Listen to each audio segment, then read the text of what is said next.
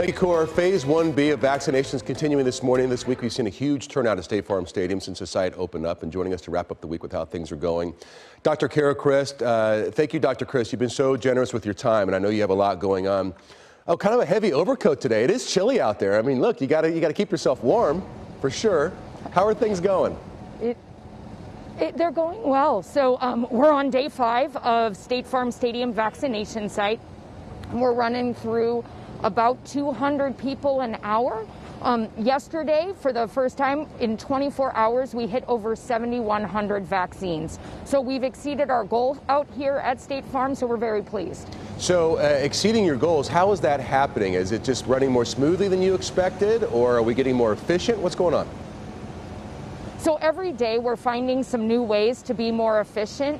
And so we've been able to get people through relatively quickly. And then, you know, every once in a while, it's not a guaranteed, but potentially if someone's in the car that may need one also, we might be able to give it to them. The clinical team makes that decision at the time, but we've really been trying to get as many Arizonans vaccinated as we can. And that bodes well for what's happening next week, because what we're seeing is a real broadening, right, of who can get this vaccine, who can sign up for it, going 65 plus, and a brand new pod that's opening up. How confident are you that we're going to see the same kind of smooth operation there that we have here? So we made this site so that we could recreate it at other sites. We have a playbook. ASU is one of our major partners out here at State Farm Stadium with the logistics and the resources. They are the ones that are going to be picking up for the Phoenix Municipal Stadium site. So we're pretty confident. Of course, these are huge lifts, and we always know the first time at a site, it's going to be a little bit rocky the first day or two, and then we get into our stride. So you hit us with some numbers. I believe it was yesterday or the day before. 750,000 people now are going to be eligible to get the vaccine, which is a huge number of people. And, you know, you're doing 7,000 a day, but if you do the math on that, we're still looking at 100 days. That's 3 months, correct? So how soon are we going to be able to get through this 700,000 people and move on to the next phase? So we're expecting to get through phase 1B by mid to end of February and be transitioning into phase 1C. That 750,000 that we added, which are 65 and older, that's our estimates based on the age population, but we know that some of those individuals may have fit into phase 1A or other parts of phase 1B. So, and not everyone, as much as I would love 100% of people to get vaccinated, not everyone is going to choose to be vaccinated at this time.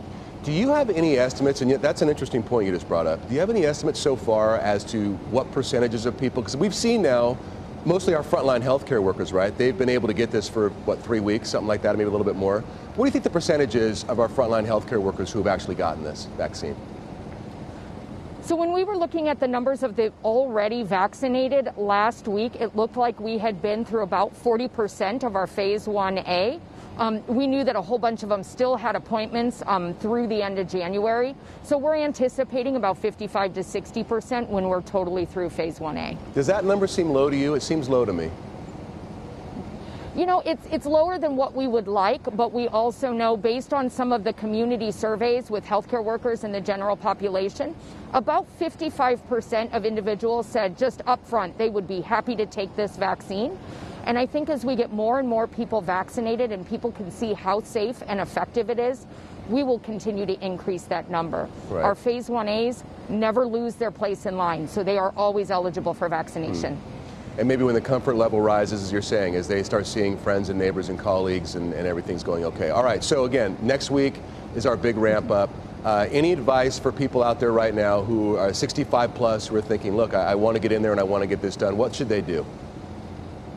So we're going to open registration Tuesday morning at 9 a.m. What we would recommend is go in, register, or get a family member to register for you so that your account is set up. We'll be working to make sure that there are appointments available on February 1st and on. The other thing that you can do is you can go to our website, azhealth.gov/findvaccine. We will be also giving vaccine to pharmacies next week. There will be over 100 pharmacies that will have doses of vaccine as well. Are you talking about CVS, Walgreens, places like that? I believe it's Fry's, Albertsons, and Safeway initially, because Walgreens and CVS have been so invested in our long-term care and vaccinating them. And so they will eventually become part of that, and we'll have over 800 pharmacies statewide that will have vaccine. And so what you're saying is you'll go to that same portal, you'll make your appointment, but instead of making it at one of these super pods, you can make it at Fry's or one of those other grocery stores you mentioned.